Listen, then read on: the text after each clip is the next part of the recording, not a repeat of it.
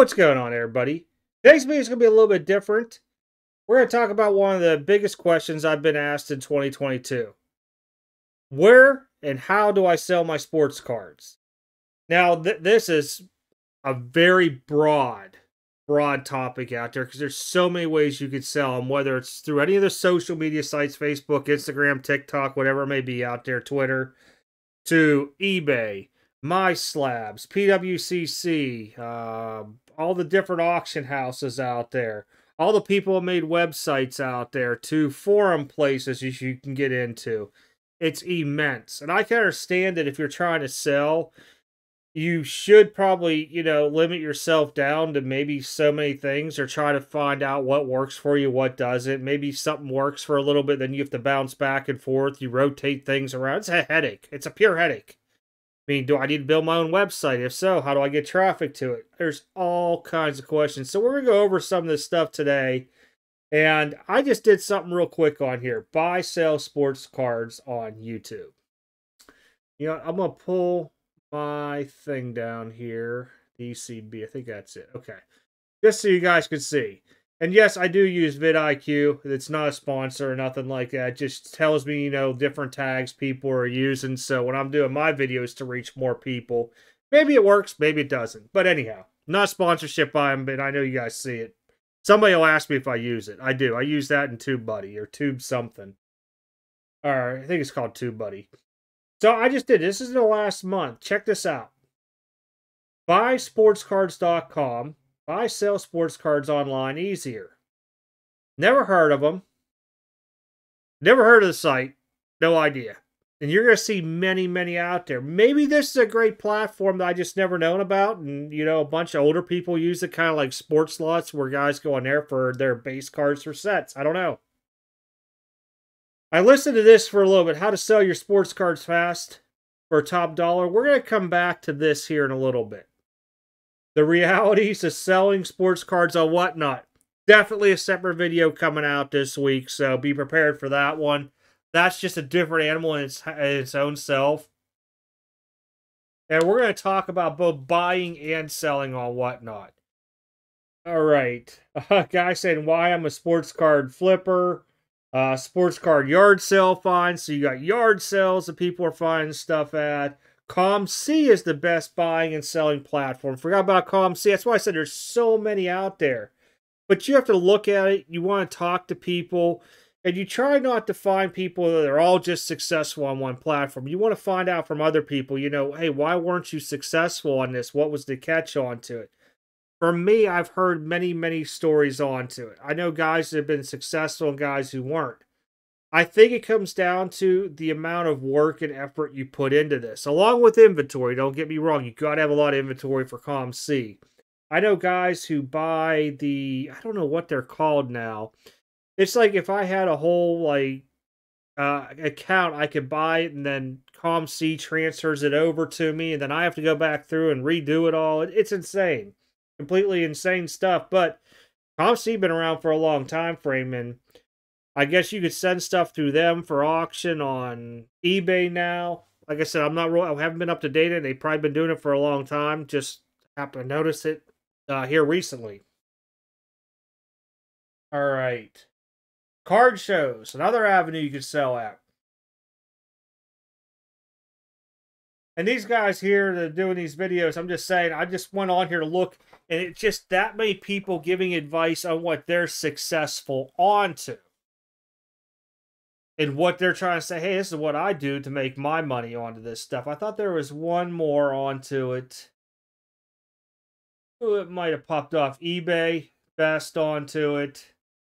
Okay, you guys get the catch on this. So, from my experience, just by looking at this stuff, I don't think any of these guys will mind if I have their stuff on the screen promoting the video or whatever. So, there's so many avenues. And what I like to do is this. I look at my stuff versus raw and graded. Graded stuff, probably your best platform that if you could sell it on, is MySlabs. The downfall is on MySlabs, as soon as you post it, it trickles down, goes further and further. And you have to really keep up to date in your prices because if something shifts, somebody's on there searching for it. I'm telling you. I see different areas always selling on her. Sometimes a lot of the high end will sell onto it. Now I believe it's if it's over $5,000, it's got to be vaulted for the transaction through another agency. I forget the name of it offhand, which is smart because now it makes both buyer and seller, with a transaction feel a little bit safer because there's a middle ground onto it. Basically, you go to buy it, you pay for it, it's sent off to a middleman.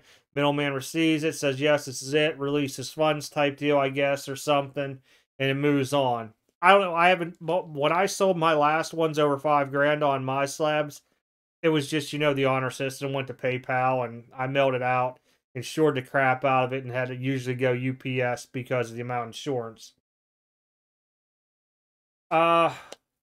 Just hitting this up. Another one, people are going to talk about Whatnot as being an avenue. I think Whatnot is more your buy avenue than a sell avenue because selling on there, unless you really got cards at dirt cheap prices, and I'm talking about you went out and bought a $50,000 collection for $20,000 and you don't care, you just want to make 10, 15 grand on it, Whatnot might be the way to do it to move all that stuff quickly instead of sitting there and doing all the listings on eBay and decide where it all goes. It might be. But normally what'll happen is guys will go on there and a lot of people reference eBay comps and they'll want to buy at 60, 70% eBay comps. It doesn't make sense to sell at 60, 70% eBay comps, lose the same almost percentage that you will on eBay to Whatnot to where you're really getting 50 to 60% of your card. Why not just sell it on to eBay instead? A lot of things floating around my mind. I'm talking. I don't want to hit Whatnot too much. It's a separate video coming out. But it is an avenue. I think it's a great platform to buy and then to even possibly resell on eBay with.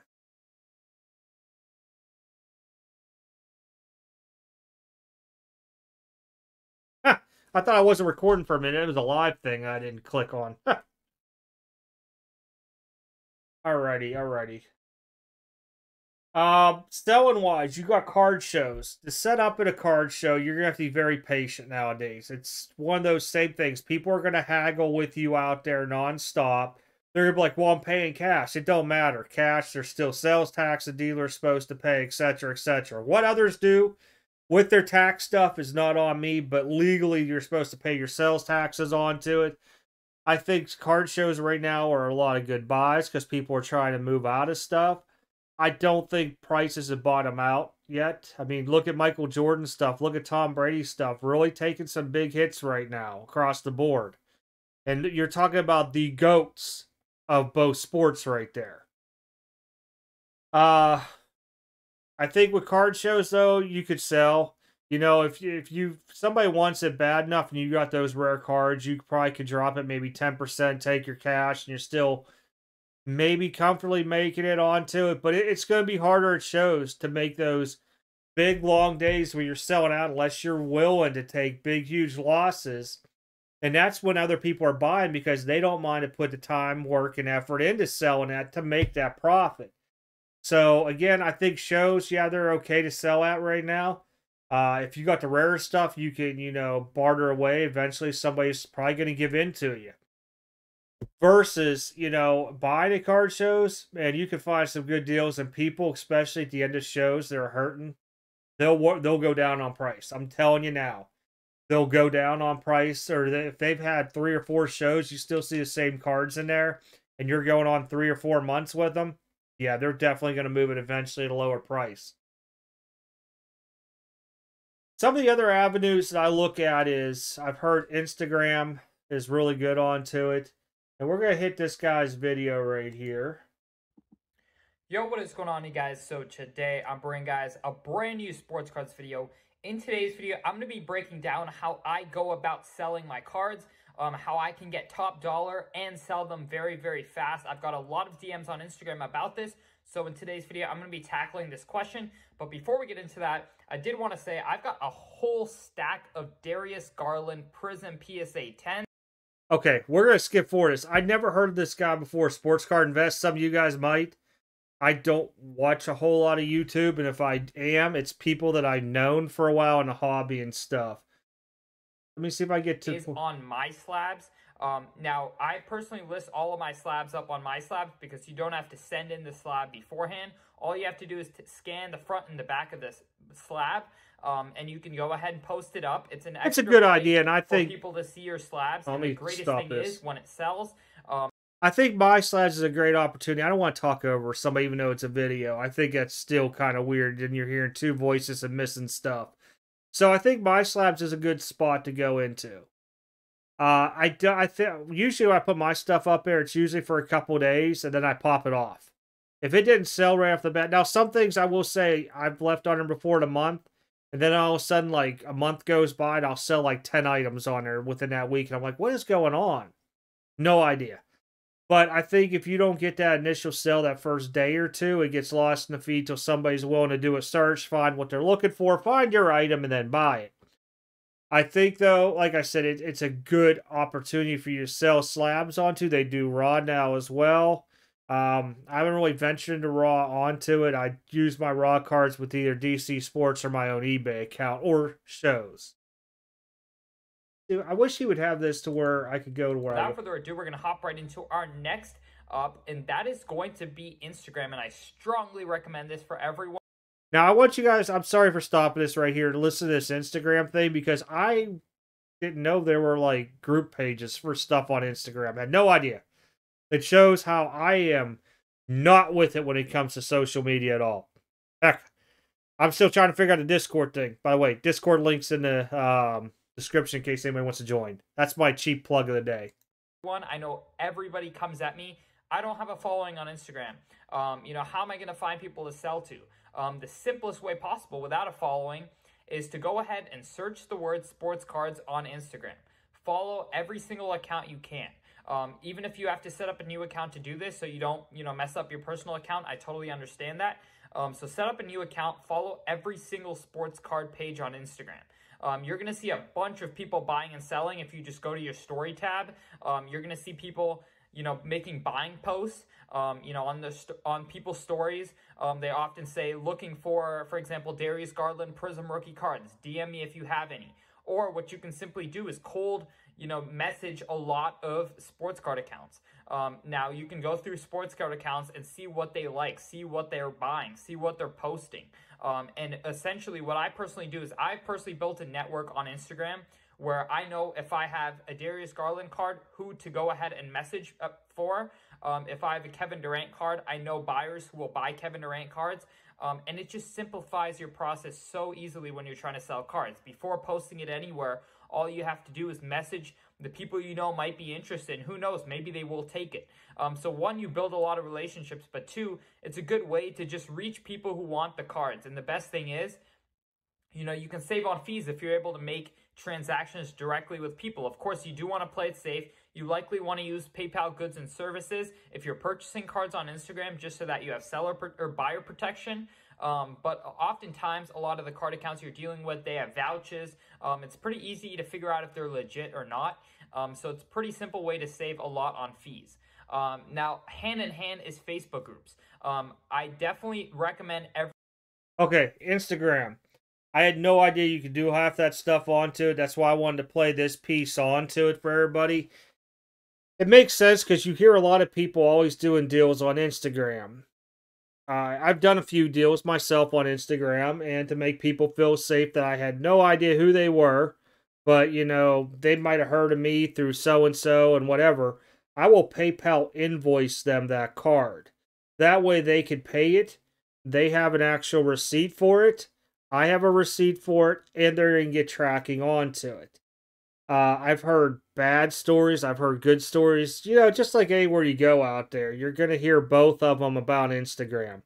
If any of you guys do this stuff on Instagram, I'm kind of curious. Put down in the comments section what you exactly do onto it, because it's a lot to do with social media, and I hear it's working for, a good chunk of people out there. It's just, I'm not that technical with all this newer stuff. I mean, 45 years old, and yeah, I just gave my age out, 45 old man. But, if I'm like that, how many other older people that are holding some really cool stuff out there or nice stuff that I might want to buy, or maybe you want to buy? can't get on to that stuff. You know, we're still back in the days where we understand eBay, how to post on forums, and go to card shows. That's about it, you know. But he makes a good point on this. It's the same point with Facebook groups as well too. But I think with Facebook groups, from what I've seen, there's too many scams that go on out there with scamish stuff. You got to find those real tight groups out there.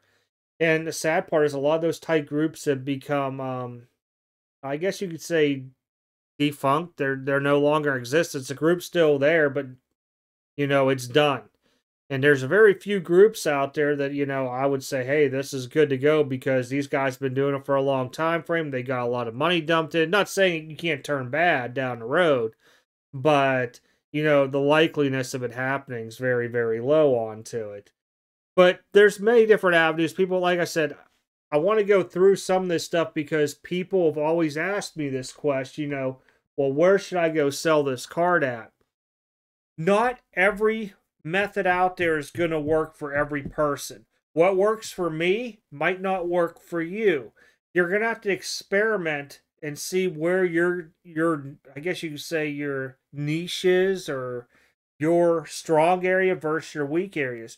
Maybe you're really good with getting views on eBay because of just the way that they have their algorithm versus selling on YouTube or going on Whatnot, which I think you need to at least have about 75 people in there that's going to be bidding on your stuff to even come out relatively, you know, I'm going to say in the green onto it. Man, it's just so crazy when you start thinking about this stuff. Then you have your social media platforms, you have card shows, you have all these websites people have had up like Sports Lots, C. Oh man, all these vaults that now let you do stuff to all these other websites that have popped up trying to capitalize onto the sports card hobby itself, or as like I like to say, the sports card market. But this is just some options for people that always ask me this stuff, and it's really hard to give a straight answer like, "Hey, do this; it's going to work." You got to put in like anything you do, just like if you were planning on finding a wife or a husband one day and you want to have kids, you got to put in the time, effort, and work onto that stuff. And you're not going to walk into one place and just take it over. Especially if you're a solo person doing it. If you're a group of like 6 to 8 guys, you form some business, everybody's going to have their own thing out there. You could brand yourselves that way. But as a sole proprietor, meaning that you're the single person doing it, you're going to have to find what's good, how much time you can use into doing that stuff. And I understand everybody wants to maximize on that dollar out there. I mean, it's just the given nature we're in. But some time frames, it's time to take a loss too and move on to something else. You have, like I said, many different things onto it. You could search this stuff. You could search on Google how to sell your sports cards, where to sell your sports cards. You're going to get so much information. You'll be like, oh my gosh, I'm overwhelmed. So for me, it's simple. It's My Slabs, eBay. eBay is also /DC Sports because if I can't get rid of it, I'll send it to him because he has higher views on his stuff, and he has to start off his auctions for me. At the same time frame, I still do card shows. I use my own website. I would not tell anybody to go out and build their own website. It's expensive to maintain. I think I spend something like $50 a month on mine, and I very rarely sell on it this year. If you guys just seen, I just posted a few cards this year, and it went. But I rarely sell on it anymore, which I need to change next year. And we're going to end up doing that onto it. It's just going to be some flash things, 5 cards, 10 cards here or there, go out, let everybody have a chance at them. And if they sit for a couple days, we'll pull, send off somewhere else onto it. But I would never advise anybody to build a website now, unless you have a big following to where people are going to actually pump the traffic through to make your conversion rates on sales. I wouldn't recommend it. Facebook groups, if you get into good ones, but you got to do your own due diligence on that stuff. Is it good or not? Just because my friend Billy Bob and Johnny T over there say it's good, it might not be good. It might be good for them. They never seen any issues. And as soon as I get in there, boom, issue 1, issue 2. Oh, poor shipping, you know. But there's many different platforms out there, guys. You just got to see what you're really good at doing, where you could focus your time and energy into to make it successful and not get discouraged onto it. If you're just looking for quick sales, you can find anybody to sell to. That's the easiest thing I could say.